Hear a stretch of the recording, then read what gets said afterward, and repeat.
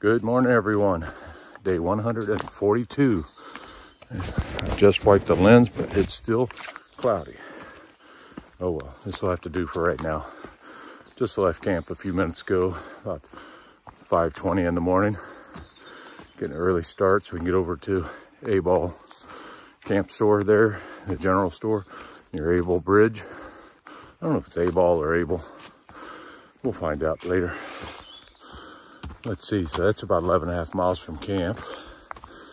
And then we'll resupply just for one night and our summit day, hopefully tomorrow. Tomorrow, we don't have internet, so haven't been able to check the forecast. It was trending towards being a little better tomorrow. We'll see how it looks today. If by any chance the very next day is crystal clear, we'll wait one day and do it on a nice clear day. Rest the legs another day.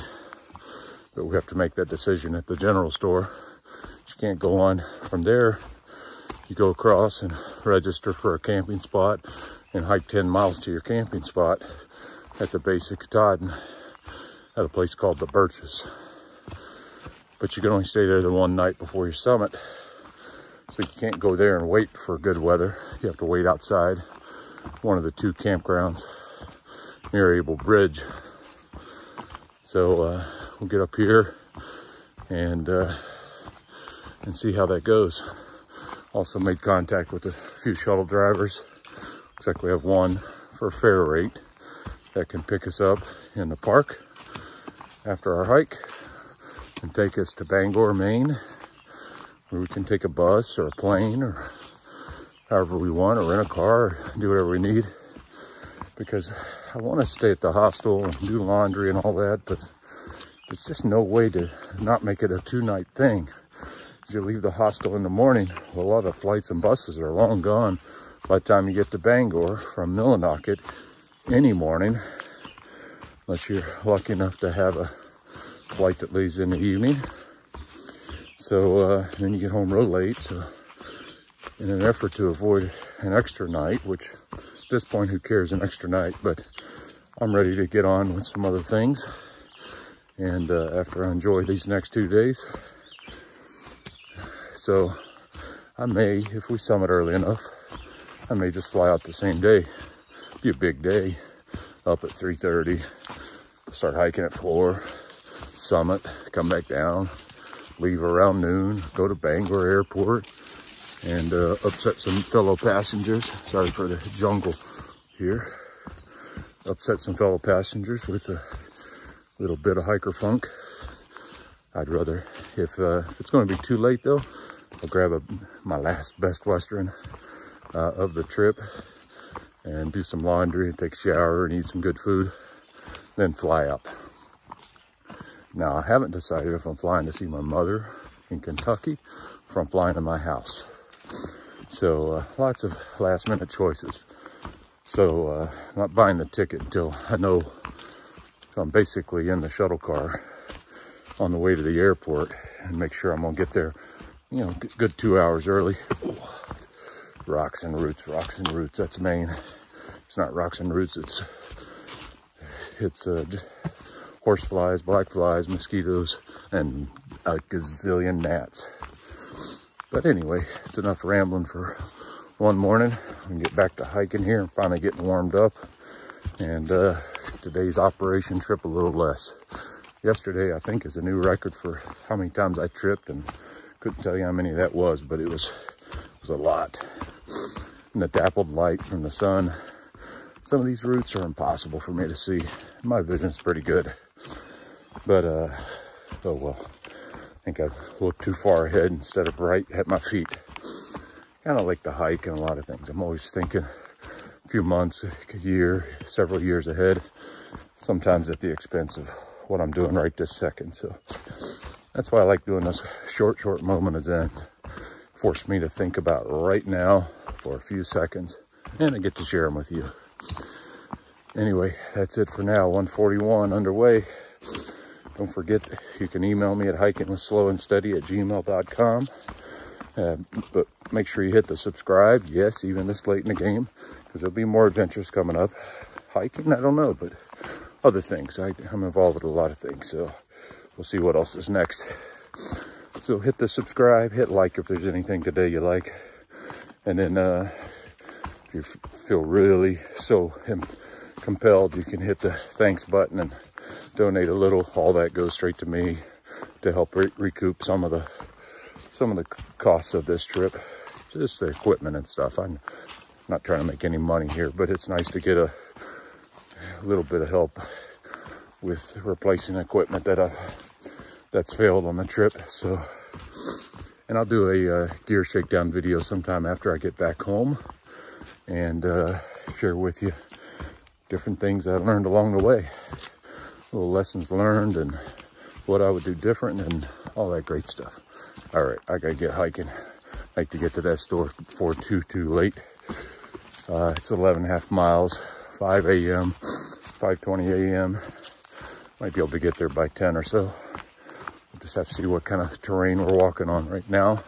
It's rooty, but walkable. Even one hand on the phone, one hand on my hiking sticks, still making decent time. I'll show you here real quick before I get serious hiking. Catch up in a minute. All right, here's what I'm walking on. It's beautiful right now. How long it stays that way, I don't know. It's 4 miles to the first climb. A couple of smaller climbs today.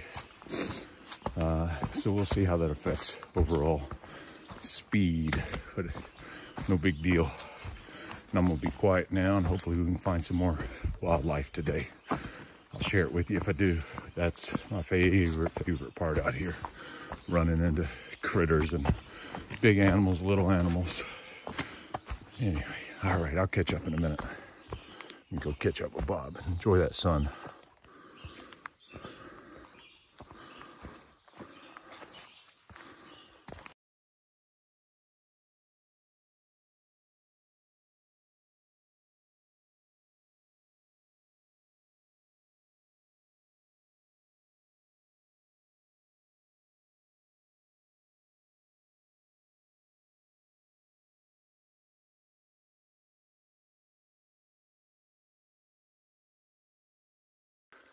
All right, made it to one of the last small climbs of the AT.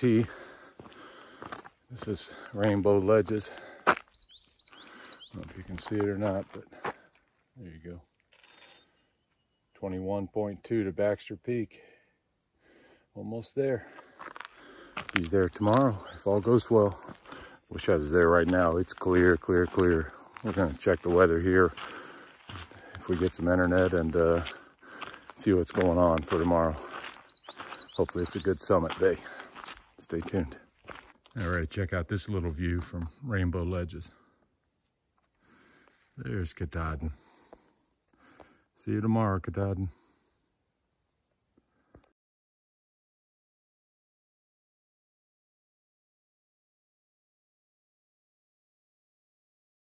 Probably one of the last boardwalks in Maine here.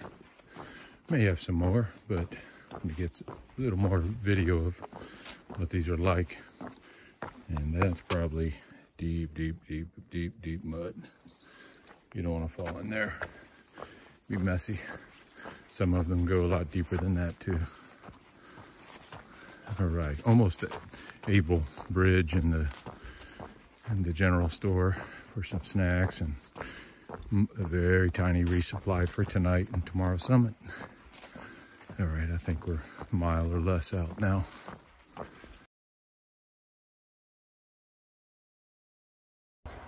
All right, coming up on the Golden Road. It's like the yellow brick road in the Wizard of Oz. This takes us over to Able Bridge, the general store, for food and all goodies. And just outside of Baxter State Park, this is where we came from. That mosquito got me through my head net, right in the forehead. That felt good. So this is Golden Road. Looks like asphalt to me. I don't know. And dust. We're gonna walk up this way for a quarter mile, or third of a mile, something, to the general store and get rolling. See some southbounders coming our way.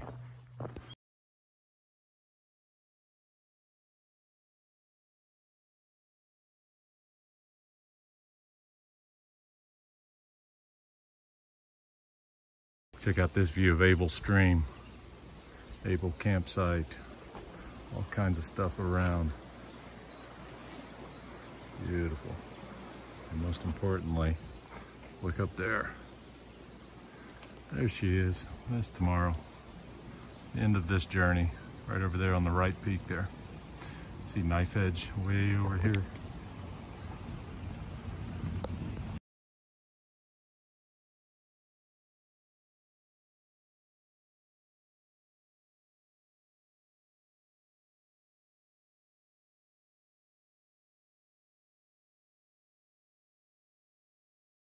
All right, here's the Able General Store. Open for business. It's about 10 o'clock in the morning. Time to get some food.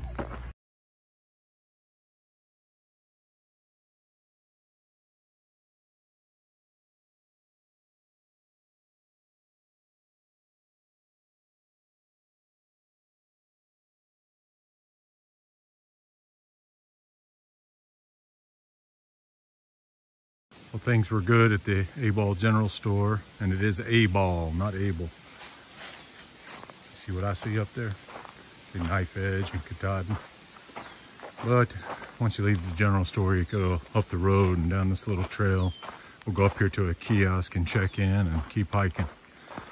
So we'll see if we're finished by noon tomorrow. And we'll tell you why later. I'll probably tell you tomorrow. And we'll tell you what tomorrow is tomorrow. Stay tuned.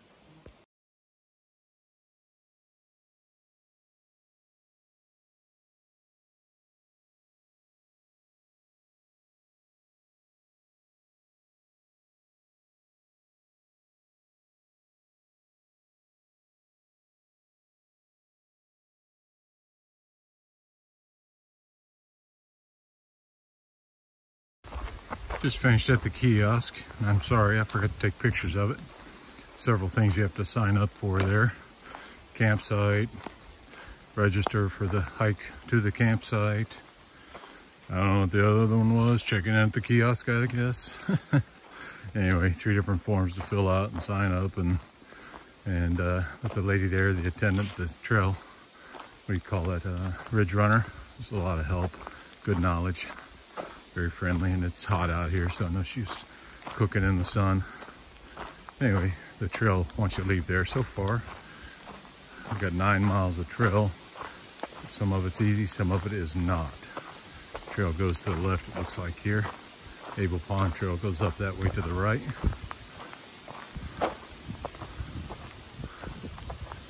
We'll just have to assume, since they don't actually show anything, but I do see a white blaze over here. This is the AT, so it changes immediately.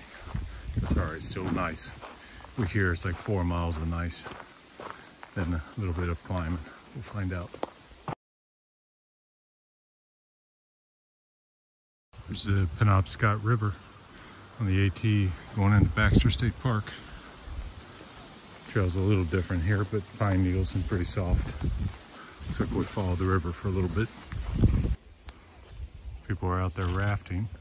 Might be the people we saw when we were at the general store. They were getting dropped off upstream.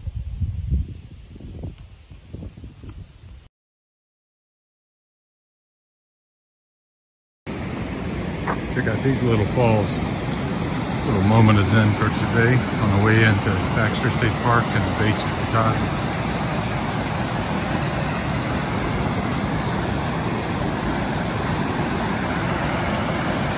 This empties into the west branch of the Penobscot up there.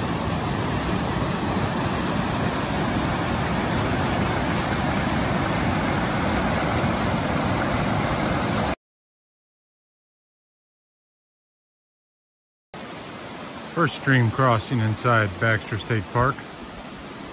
A little dicey, but made it across. We just passed somebody who said he fell in one of the 2 stream crossings, face first, pack holding him down. He was a big guy with a big pack. I bet probably pretty terrifying for him. He was ready to call it a night. He had another 3 or 4 miles to go to get to A-Ball Bridge and set up his tent there for the night. It was a nice easy walk out from where he was, so should be fine. There's some more nice rapids. And more fun stuff.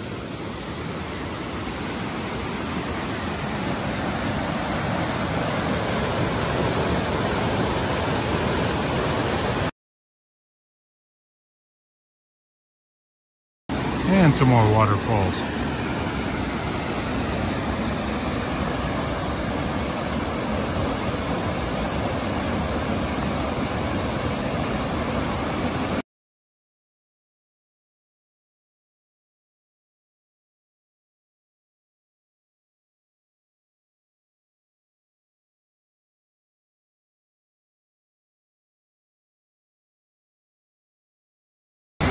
I think we took a wrong turn. We're at Big Niagara Falls. I think this is a little smaller than regular Niagara Falls, but bigger than Little Niagara Falls coming up later.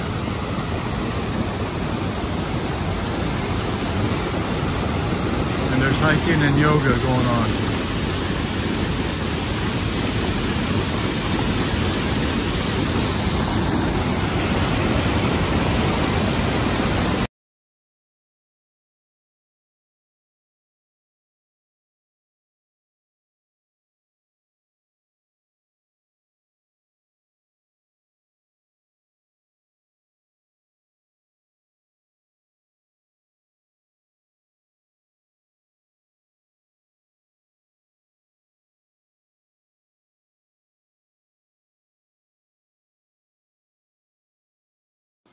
Here's a little view of Dicey Pond or Dacey Pond. Beautiful over here.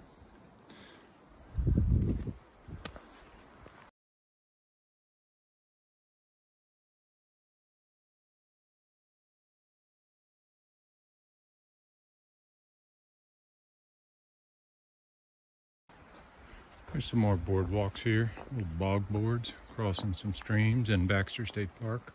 Getting close to Katahdin Stream Campground and the Birches.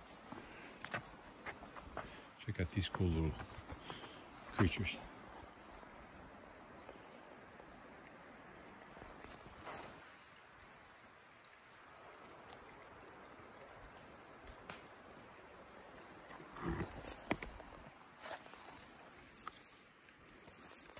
Iridescent green.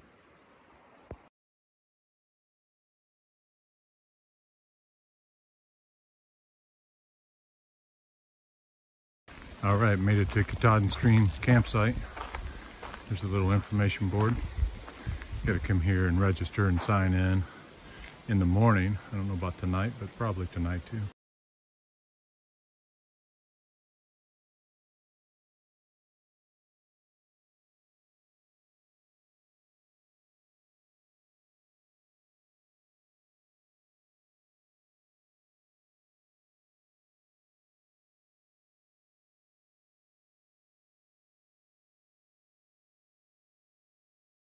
Here's where you store your packs or anything you want to leave behind while you do your summit. You come back and pick it up here.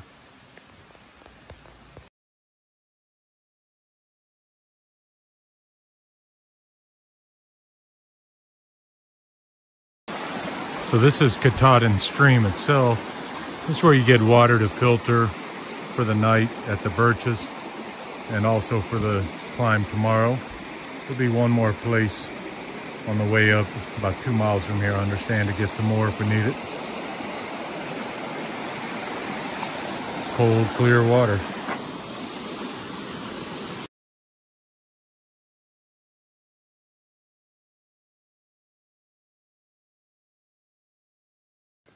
Well, we made it to the Birches, about a 1/4 mile from the ranger station. You go to the ranger station first, then come to the Birches.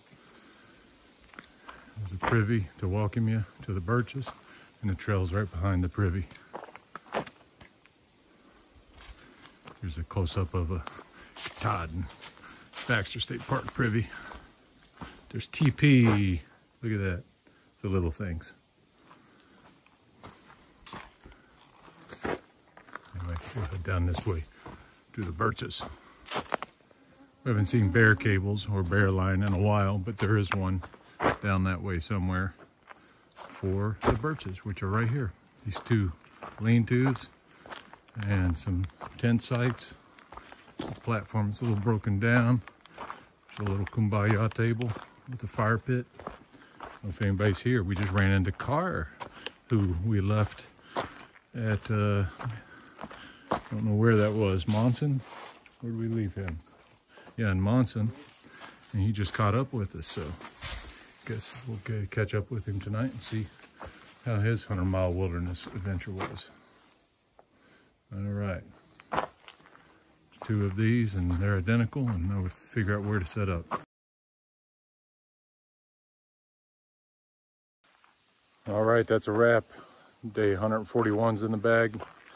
I'm all set up inside the shelter, ready for a good night's sleep, a long night, sort of. Got to get up at 3:30 and start hiking and see if we can get back down the mountain by noon.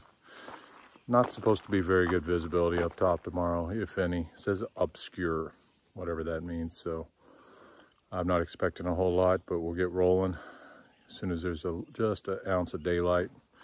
And we'll have our headlights anyway. And I've got the backpack stripped down to the bare minimums just to make it up and back. And that's that. So with that, I ate way too much food. So I'm gonna go curl up in the sleeping bag and call it a night. Although it's hot out, but there's tons of mosquitoes and bugs. So you gotta be in the bivvy, in the sleeping bag. Have a good night all.